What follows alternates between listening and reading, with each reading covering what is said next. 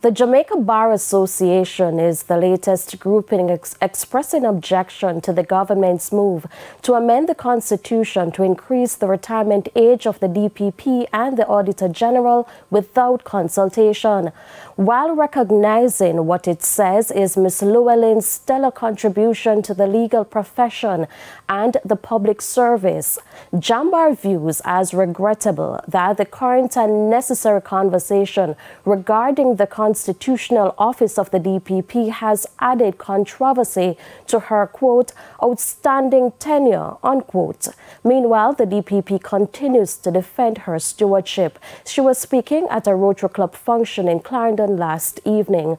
Javon Keys reports.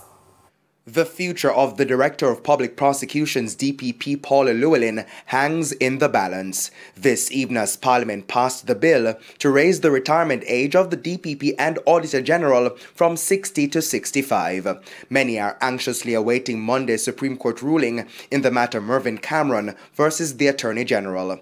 Cameron, a murder convict, sought an injunction in February this year against the decision to grant an extension to the DPP's tenure to go beyond the age of 60 years.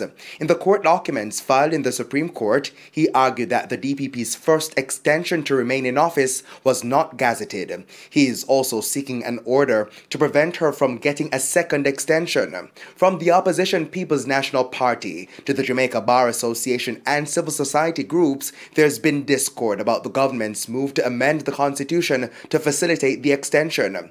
People have also taken aim at the DPP's performance.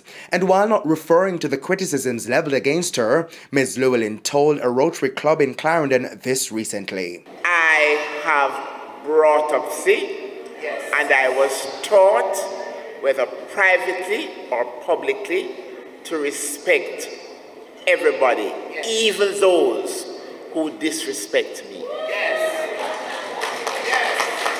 And when Michelle Obama said, when those who wish go low, you continue to stay high.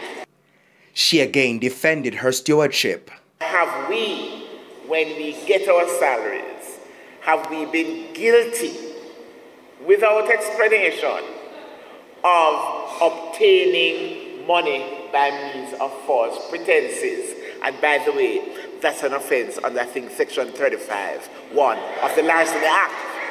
Obtaining, the police officers in the room would know, obtaining money by means of false pretenses. The DPP says she remains committed to her work.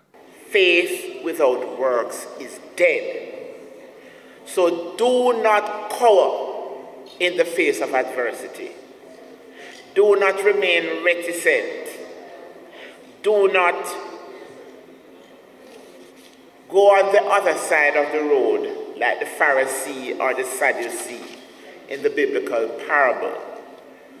Do not take the ostrich approach when there are situations that need your positive input. Ms. Llewellyn, who was due to retire in September 2020, was granted a 3-year extension to her tenure in July the same year. Javon Keys, TVJ News.